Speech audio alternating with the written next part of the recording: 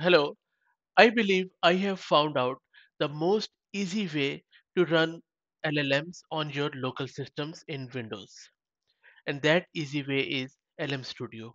In this video, I'm going to show you how you can download, install this LM Studio, and then how you can download and then run these LLMs which are open source from Hugging Face or even somewhere else on this LM Studio. It's very easy to configure and it's very easy to install. And I believe these sort of products are going to shape up how we see generative AI going forward. So let's get right into it. I am on their website already, which is lmstudio.ai, as you can see it on my browser. Once you are there, you can either download it for Mac or for Windows. I am on Windows and this is my local laptop. So let's start with the Windows one. So click here and then it will start downloading. The size is also just 402 MB, which is not huge considering the amount of work this will be doing for us. So let's wait for it to finish. And while this happens, you can see that on their website, they're telling us that you can run LLMs on your laptop entirely offline.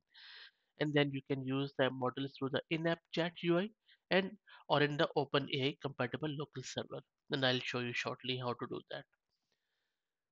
And our download is almost done.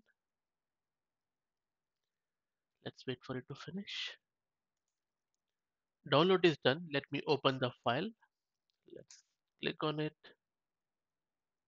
and it is going to open the installer, which is simply the exe file.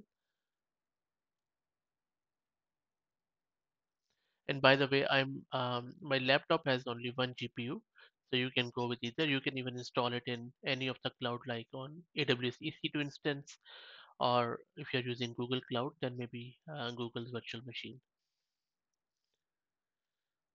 It is still loading. Let's wait. Okay, so these are the release notes which you can read.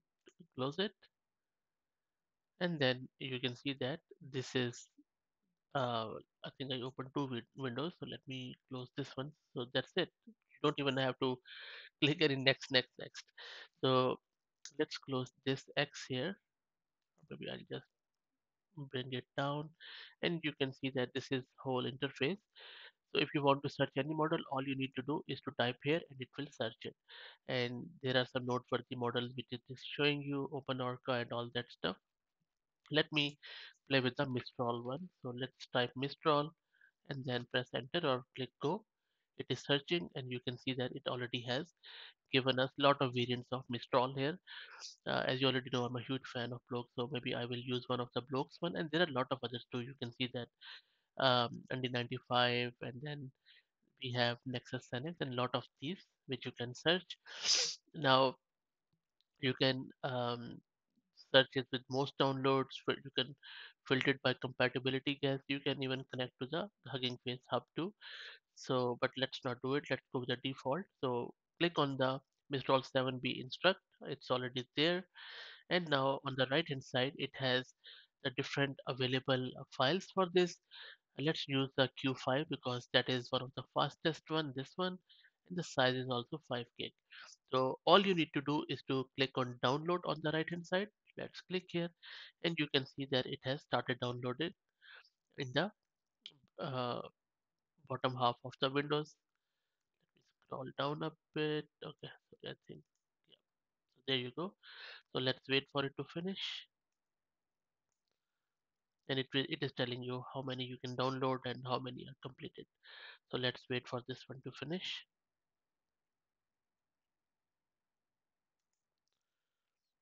It is almost done.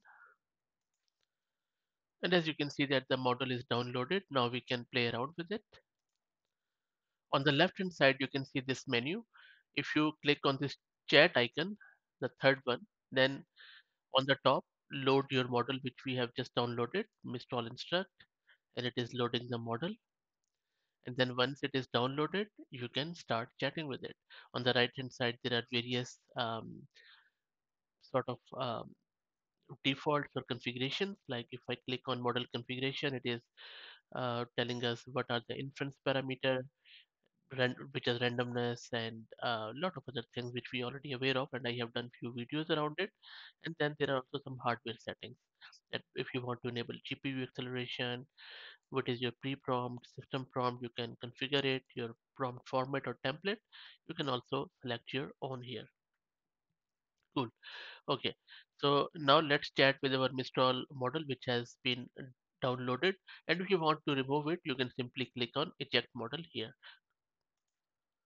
Okay. So once the first time it might not show you the chat one. So for that, just click here and it will drop it down the bottom window, and then you can type your message here. Maybe I will ask it, what is the capital of Australia? And let's wait for it. It is talking to your local model right now, and you don't have to worry about downloading or worrying about your hosted model. So there you go, and you can see in real time it is telling you your CPU consumption at the top and your RAM usage, which is amazing. And the answer is perfectly right.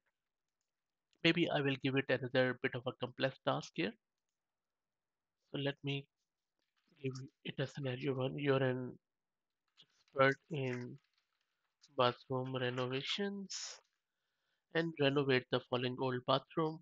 Think about it. I have a 25-year-old house with an old bathroom. I want to renovate it completely. Think about it step by step and give me steps to renovate it. Let's see. And I'm also asking it to give me the cost of every step in Australian dollars. So let's see what it does. It is processing it. And again, you can see your resource consumption at the top. Amazing stuff. I mean, really, really impressed with this.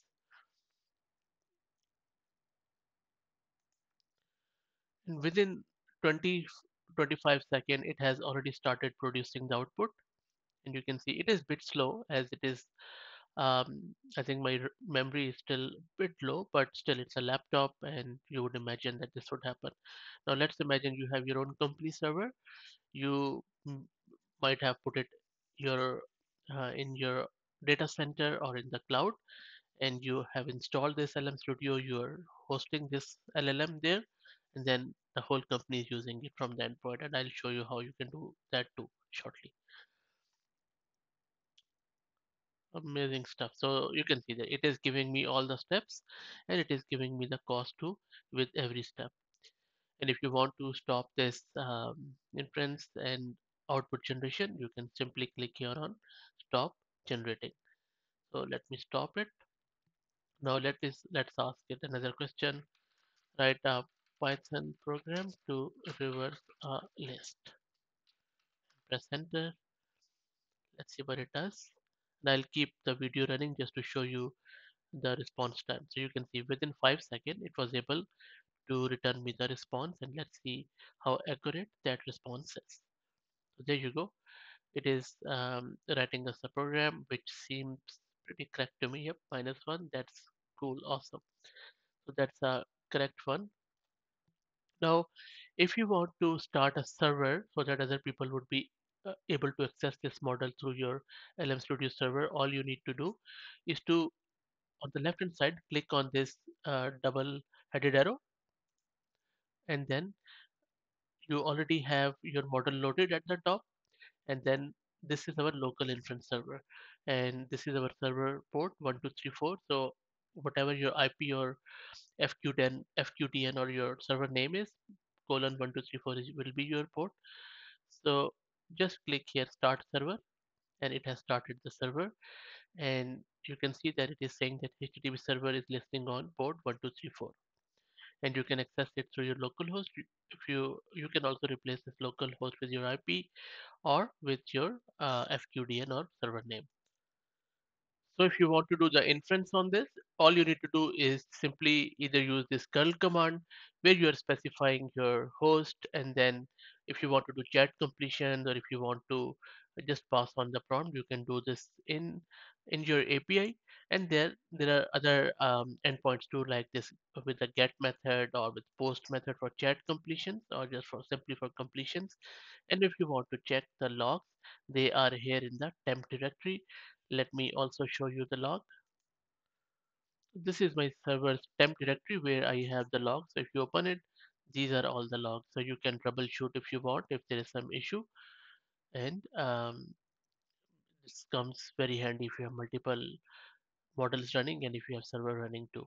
And if you want to stop it, just click on stop and it will stop it. If you want to look at all of your models, just click on this last option of the folder icon, and there you have all of them um, in the in one place, and you can filter them out, and then you can play around, and you can even delete it from here just to save cost. So this is it, guys. I hope that you enjoyed it. If you want to know more about it, like their GitHub, their Discord, I would highly suggest that you go there. A lot of cool information.